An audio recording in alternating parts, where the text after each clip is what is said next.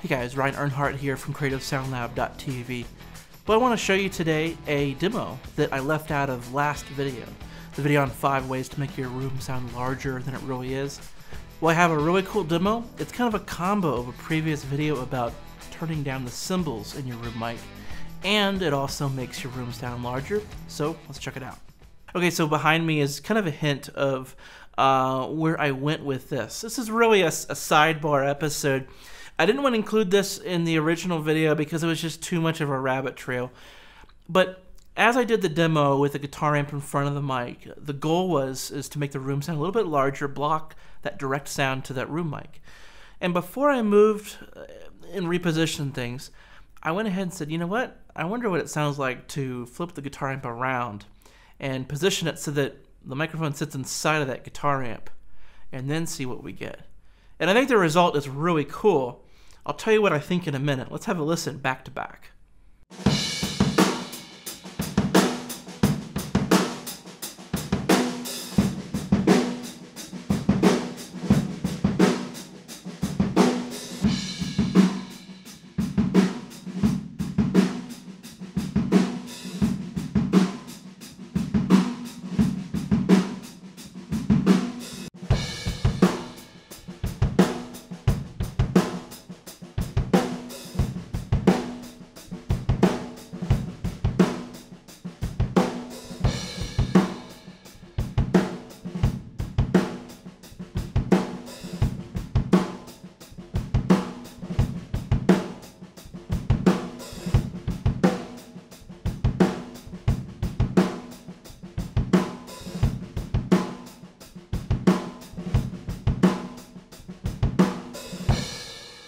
Okay, so it's kind of what you'd expect. You know, you shove something in a cabinet, you're going to get more low-end resonance and stuff.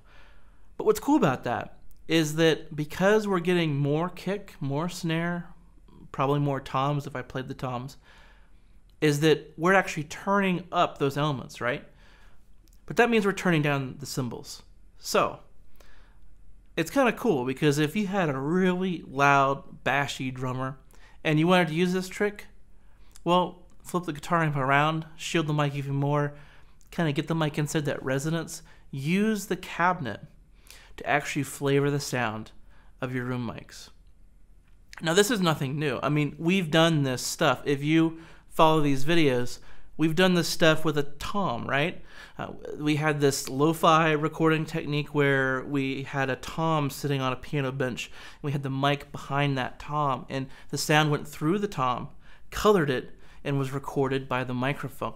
And this is really a similar technique. It's like a sibling technique because we're coloring the sound of the drum set, going through the speakers, the paper cones, all that, and really just resonating in that cabinet and giving us more beef out of the toms, out of the kick, out of the snare, and less cymbals. All the while, hopefully it's still a pretty gushy, you know, diffused room sound that we're originally going for.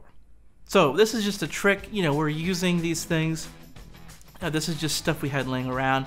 I didn't build this. You don't have to go and buy something to pull this off. I think most of us have this kind of equipment around. If we record guitars and we record drums, we probably have an amp sitting around. So hope you guys enjoyed this. Let me know what you think.